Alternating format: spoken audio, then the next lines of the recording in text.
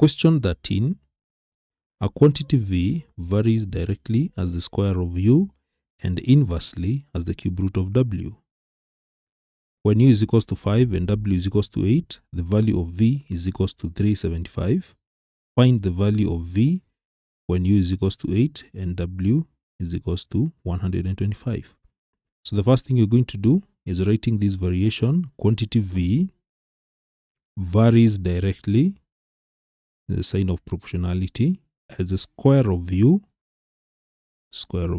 and inversely as the cube root of W, inversely as the cube root of W.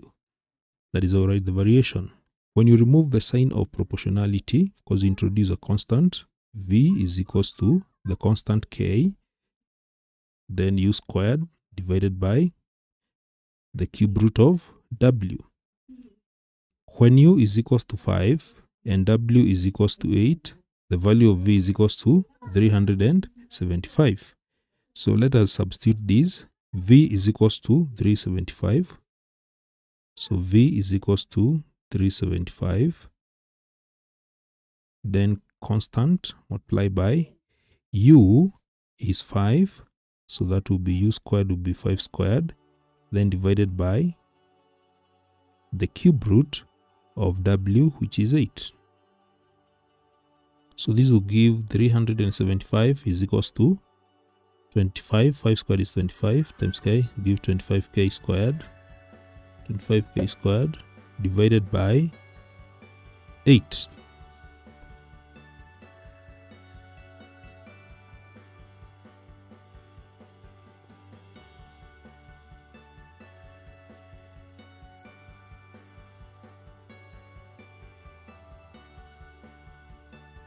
So 375 is equals to K times 5 squared, that will give 25K divided by the cube root of 8 is 2.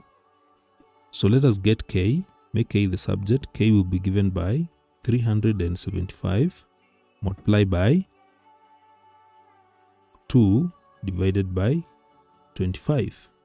And K will give you 30. So that is the value of the constant. Now you can write the whole formula. V is equals to K, which is 30, U squared divided by the cube root of W. So the question is, find V when U is equals to 8 and W is equals to 125. So V is given by K, which is 30. Now we are using this. K, the constant is 30, multiplied by U squared. U is 8. So that will be, so you can see here, U is 8.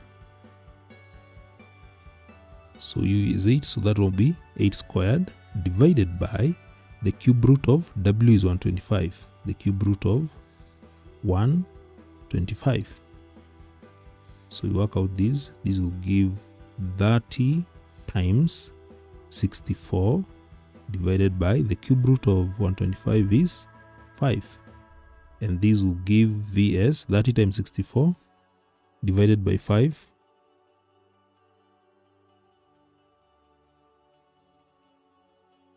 We give 384.